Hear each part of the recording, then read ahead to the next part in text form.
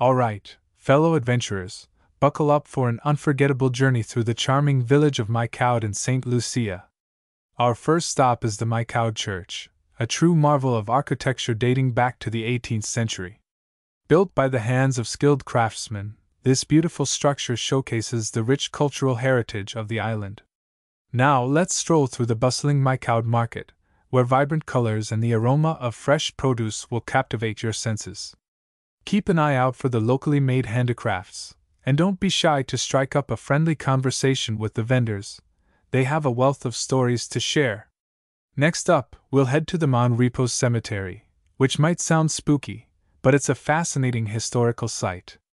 Among the tombstones, you'll find the final resting place of some notable figures who played crucial roles in shaping St. Lucia's history.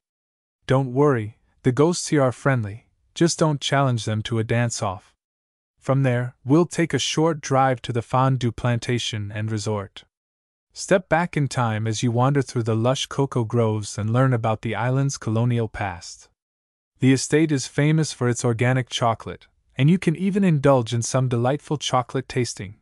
Prepare your taste buds for a cocoa-infused party. Alright, jokes aside, time to dive into the Diamond Waterfalls and Botanical Gardens. The gardens boast an incredible array of tropical flora, including exotic orchids and rare species native to St. Lucia. And the Diamond Waterfalls? Oh, they cascade down the rocks like shimmering diamonds, leaving everyone in awe.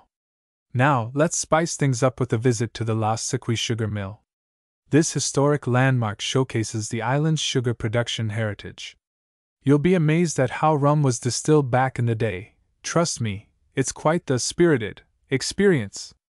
To wrap up our adventure, we'll head to the Praslin Bay, a hidden gem with a stunning beach and clear turquoise waters.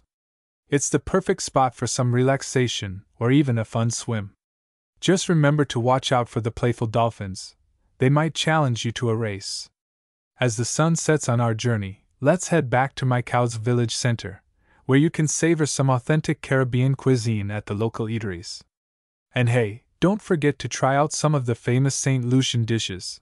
You'll find yourself in food paradise. That concludes our thrilling tour of Micoud, St. Lucia, a place where history, culture, and natural beauty blend seamlessly. I hope you've enjoyed this adventure as much as I did. Until we meet again, remember to keep exploring, keep smiling, and keep spreading joy wherever you go. Safe travels, my friends.